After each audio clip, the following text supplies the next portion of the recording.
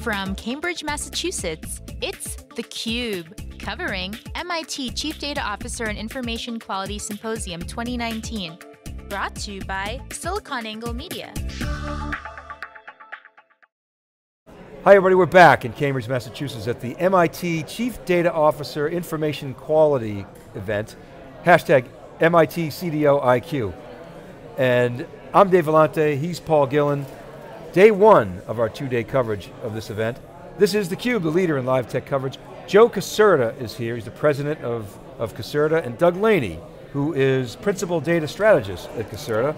Both CUBE alum, guys, great to see you again. Good to see you. So Joe, when did you pick up this guy? How did that all happen? So Doug, you came on here a couple of years ago, we had a great conversation, read the book, loved it, so congratulations, nice pickup. We're very fortunate to have him. Thanks. Yeah. So I'm fortunate to be here. So okay, well what attracted you to Caserta? Well, Joe's got a tremendous reputation. His team of consultants has a great reputation. We both felt there was an opportunity to build some data strategy competency on top of that and leverage some of those infonomics ideas that I've been working on over the years. Yeah, great. Well, congratulations. And so, Joe, you and I have talked many times, and the reason I like talking to you is because you know what's going on in the marketplace. You could siphon what's real, what's hype. So what are you seeing as the big trends in this data space? And then we'll get into it. Yeah, sure. The trends are, the chief data officer, right, has been evolving over the last couple of years. You know, when we started doing this several years ago, there was just a handful of people, maybe 30, 40 people. Now there's 450 people here today. And it's been evolving. People are still trying to find their feet exactly what the chief data officer should be doing, where they are in the hierarchy. Should they report to the CEO, the CIO, the other CDO, which is the chief digital officer.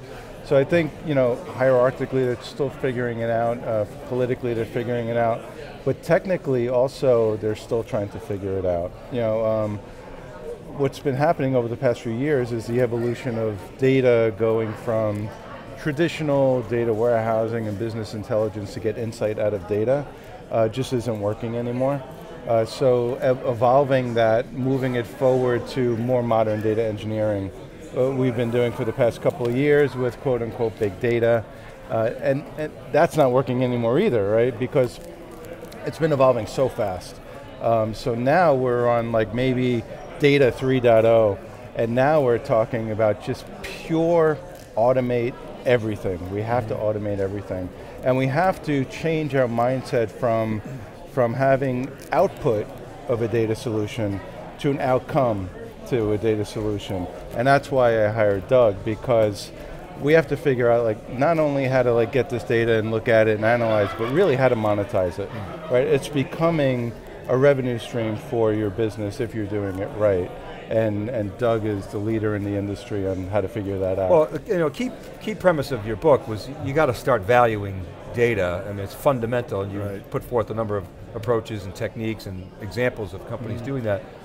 Since you've published Infonomics, Microsoft, Apple, Amazon, Google, and Facebook are the top 5 market value companies. They've surpassed all the financial services guys, all the Exxon Mobils, and any manufacturer, automobile makers, and what are they?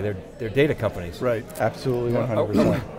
But intrinsically, we know there's value there, but are we any closer to the prescription that you put forth in the book? Yeah, it's really no surprise, and actually we found that data companies have a market to book value that's nearly 3 times the market average. So Apple and others are much higher than that, but on average, if you look at the data product companies, they're valued much higher than other companies, probably because data can be reused in multiple ways. So that's one of the core tenets of Infonomics, is that data is this non-depletable, regenerative, reusable asset, and that companies that get that and architect their businesses based on those economics of information can really perform well. And not just data companies, but any company. I mean, that was a key takeaway of the book, is that data doesn't conform to the laws of scarcity. Right. Everybody says data is the new oil. It's like, no, it's not. It's more valuable. So what are some examples? I mean, in writing your book and customers that you work with, where do you see companies outside of these big data-driven firms breaking new ground in uses of data? Do you want to share?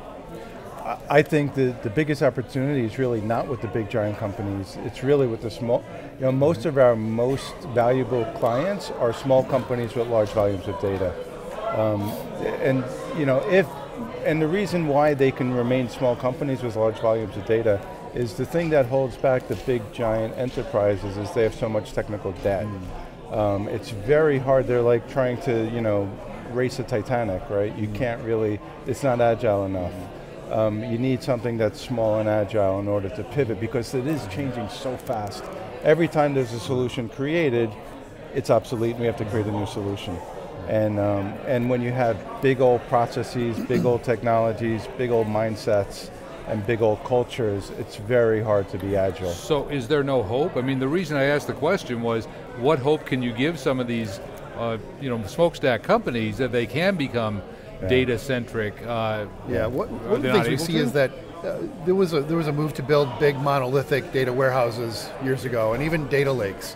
And what we find is that looking through the wealth of examples of companies that have benefited in significant ways from data and analytics, most of those solutions are very vocational, they're very functionally specific. They're not enterprise class, yada yada kind of projects. They're focused on a particular business problem or monetizing or leveraging data in a very specific way.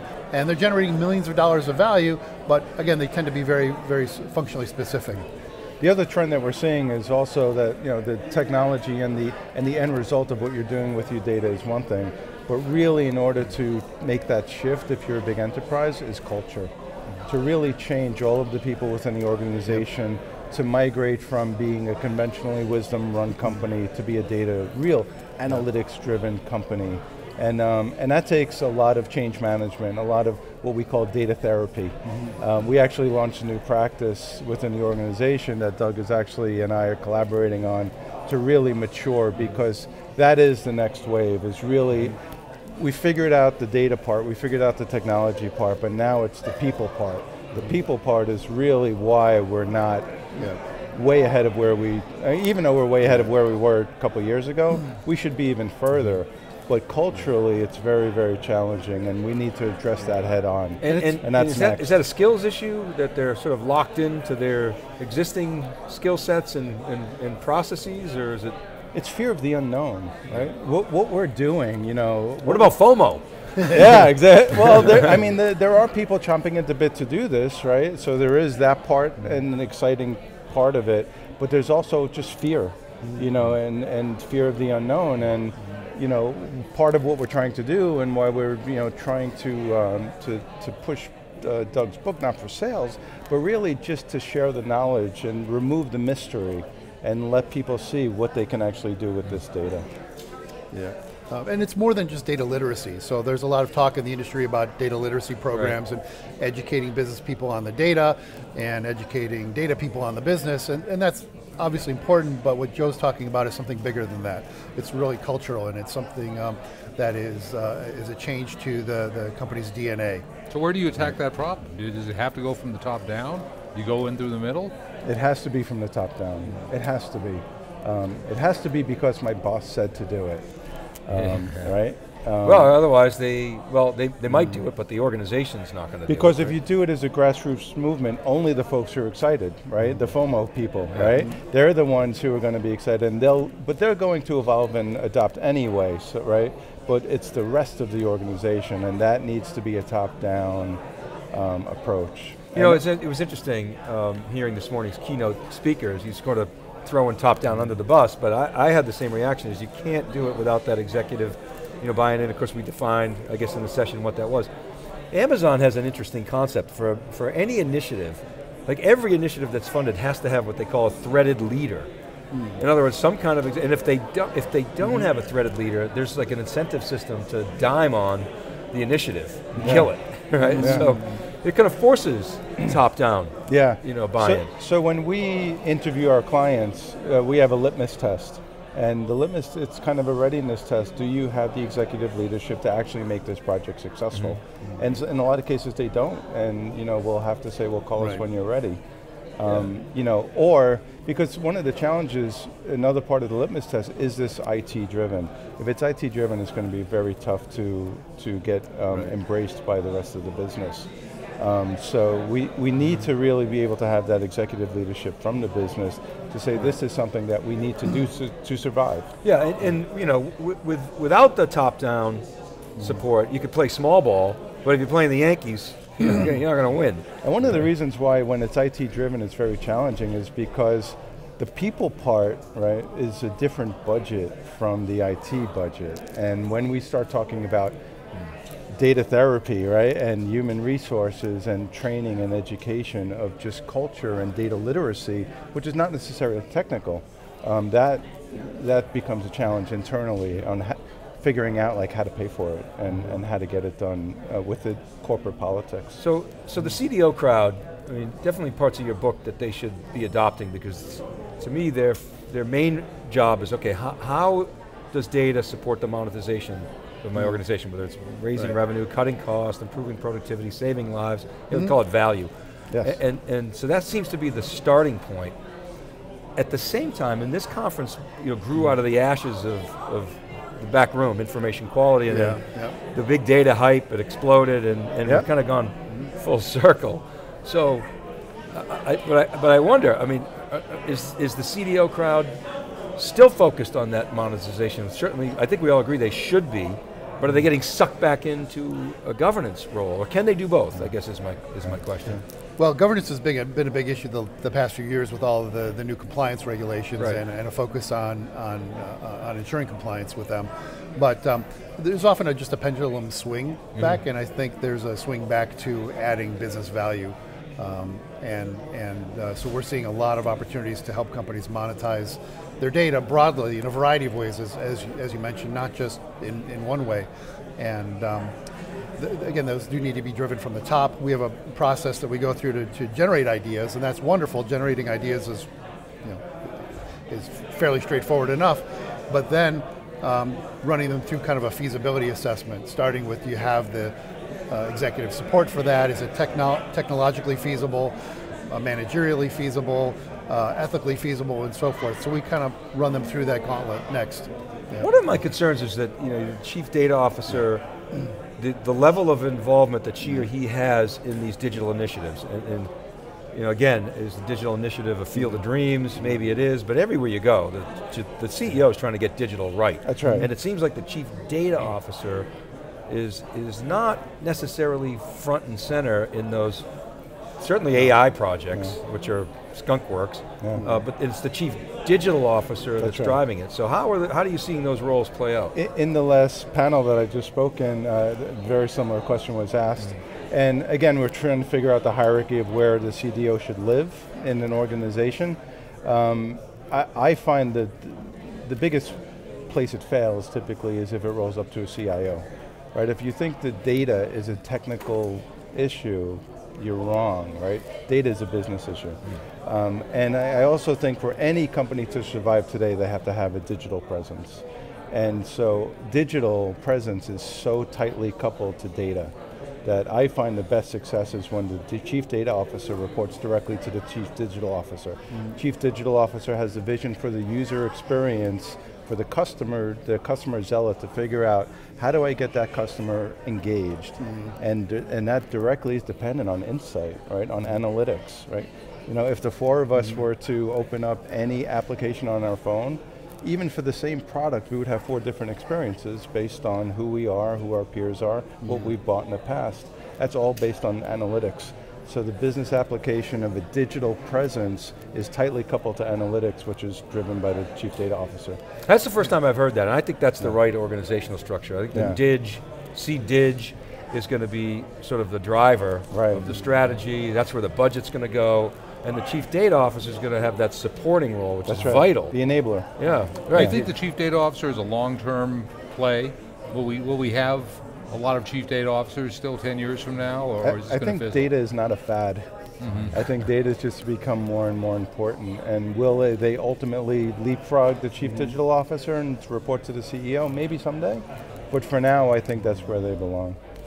Yeah. You know, once companies started managing their labor and workforces as an actual asset, even though it's not a balance sheet asset for obvious reasons, in the 1960s, that gave rise to the Chief Human Resource Officer, which we still see today. And as companies start to recognize information as an asset, you need an executive leader to oversee and be responsible for that asset. Yeah. I mean, conceptually, it's always been data as an asset and a liability, and you know, we've always thought about it in balance sheet terms. Your book sort of put forth a formula for actually formalizing. That's right. Measuring, yeah. Do you think it's going to happen in our lifetime? What exactly? My chips are on it. What you put forth in your book in terms of organizations actually valuing data specifically on the balance sheet. So that's an accounting question, and one that you know that you would leave to the accounting professionals. But there have been discussion papers published by the accounting standards bodies to discuss that issue.